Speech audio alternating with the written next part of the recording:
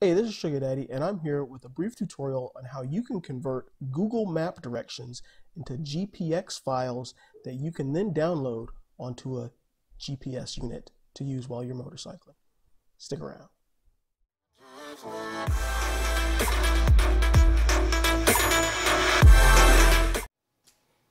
So the things you're going to need for this are, first of all, obviously a computer of some sort.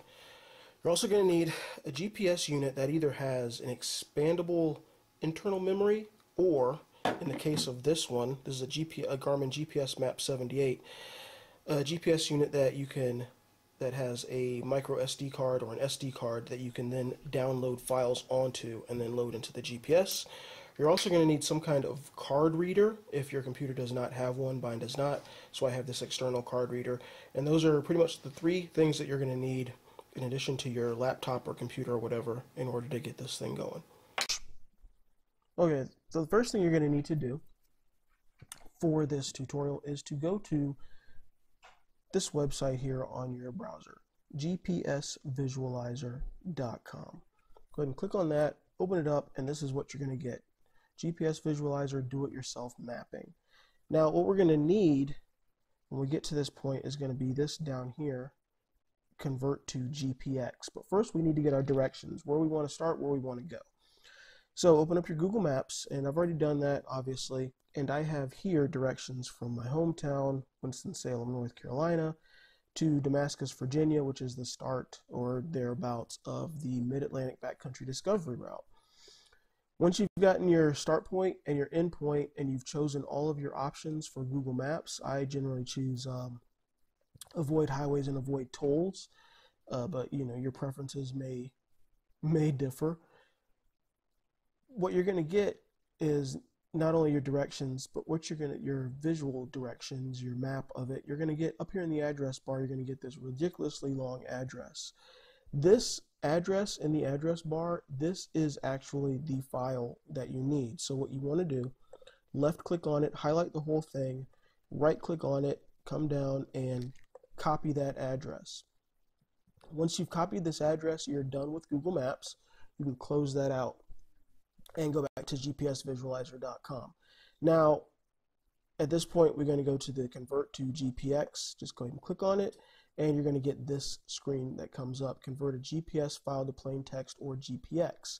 Inside this gray box, you'll have your output format, you'll have a place to upload your files, or paste your data, and down here, about halfway down, a little bit further than halfway down, you'll get or provide the URL of a file on the web. That URL is the address bar that we had, or the address that we took out of that address bar for Google Maps. Let me go ahead and click on that. Right click on it. I'm going to paste my address into there. And you can see here underneath that, I get your Google API key. That already pops up for me. But I'm going to show you, I'm going to delete this, and I'm going to show you how to get one if you don't already have the Google API key. So once you put that address in here, the URL space, go ahead and click convert just to see what happens, and you'll get this pop-up. gpsvisualizer.com says, due to dramatic reductions in Google quotas, you can no longer do this. So great, we're going to click OK, and they're going to show you exactly what you need to do, which is go down here again to the Google API key slot and click on the question mark. Right click on it, as I like to open just links in new tabs, and then I can go to that page and I can follow their directions, which is basically what we're going to be doing from this point on.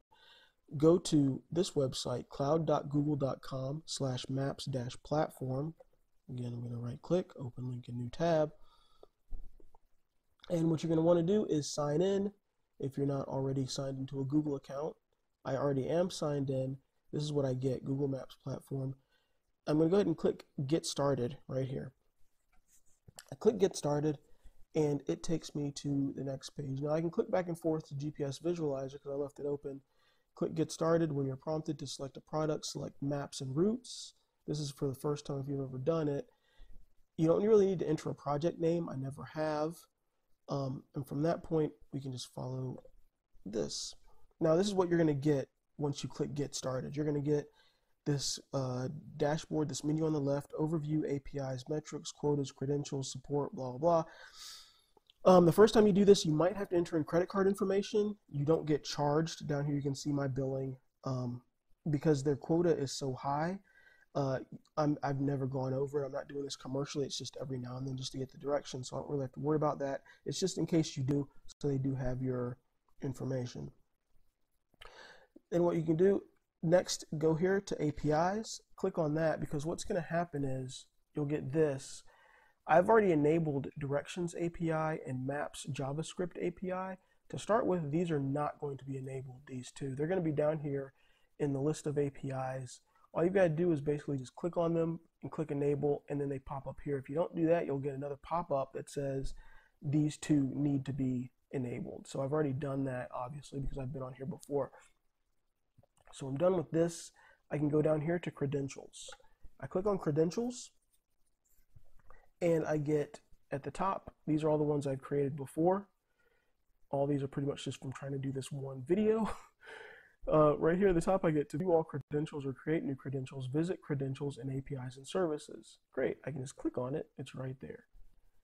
And then the next page I get is this, credentials, and at the top I get create credentials here.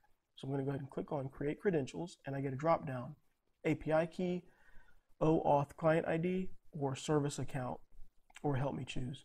But we need API key. So what I do then, you just click on API key, it's creating it, and there you go. This is what you need for GPS Visualizer for the website. This API key here.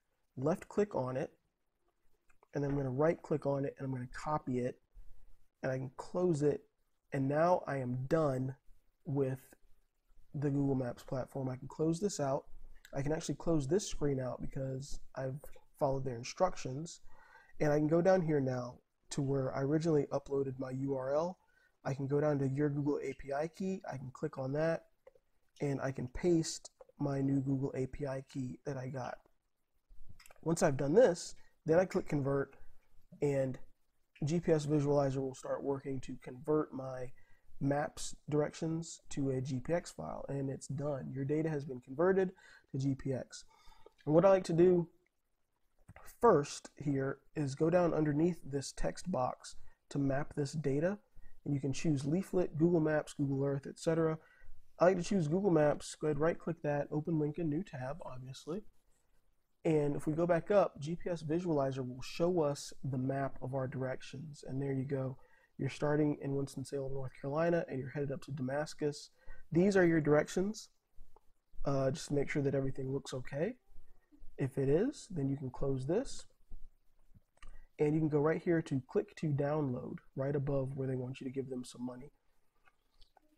I'm going to go ahead and click to download, and it's downloaded onto my computer, just like that. Then I can go to my File Explorer, and I can find my download, my directions, and here it is right here at the top today. My suggestion to you, just like I've done with this first one here, is just rename these. Just click on the name, and I would rename it something like something that you can identify once you've uploaded it to your GPS. So for this one, I'll do it again like I did the bottom one, Winston-Salem, North Carolina to Damascus, VA, and we'll just put a 2 behind it just so it doesn't so we can avoid conflict.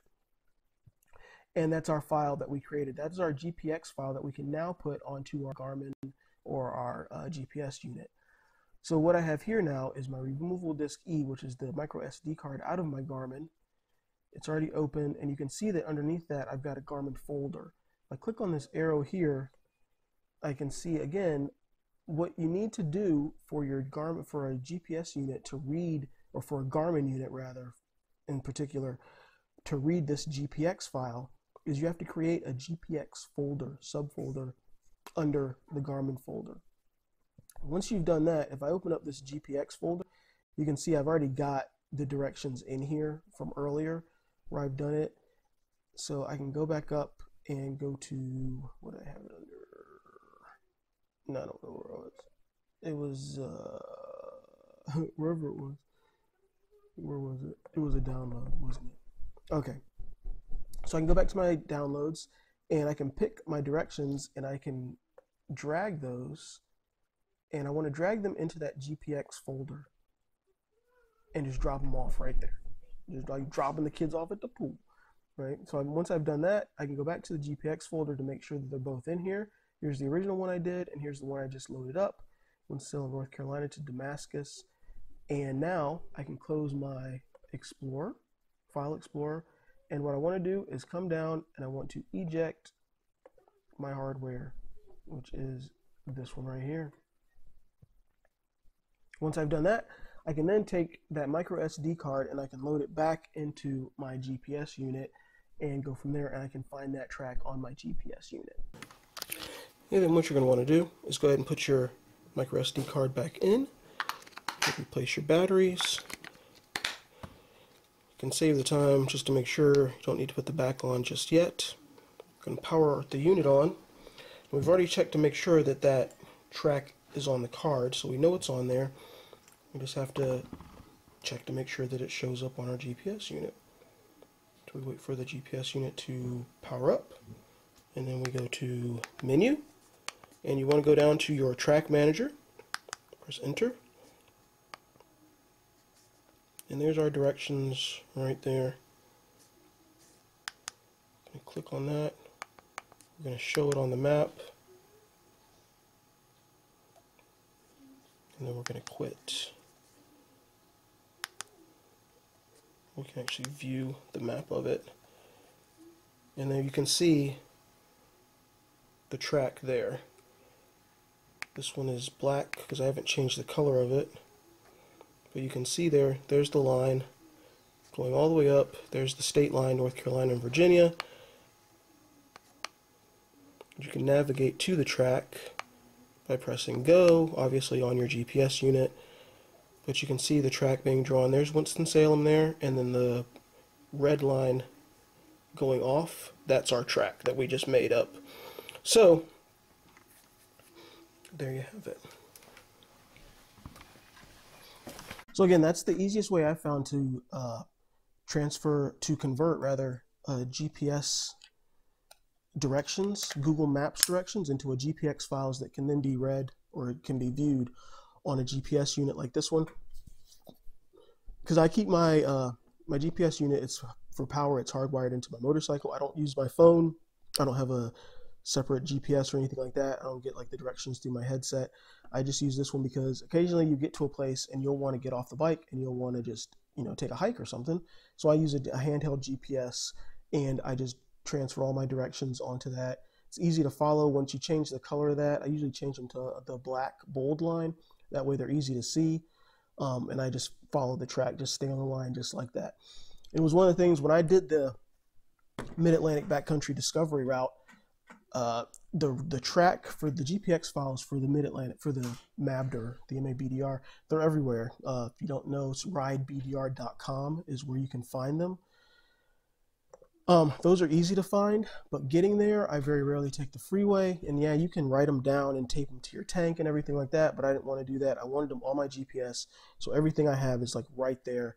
And that's like scrambling around trying to figure that out. That was the easiest way. That was how I figured out how to do it, just looking. So I hope this saves you if you're planning on doing the MABDR or the NEBDR or the IDAHODR or the COBDR or the WOBDR or whichever, and you just need to get from your home to the starting point or wherever you're going to start on the thing, on the trail, the route itself.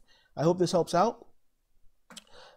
Yeah, and good luck and be safe out there, especially if you're out in the middle of nowhere on those routes, because they can get kind of sketchy or whatever. And I will catch you next time on the Sugar Daddy Show.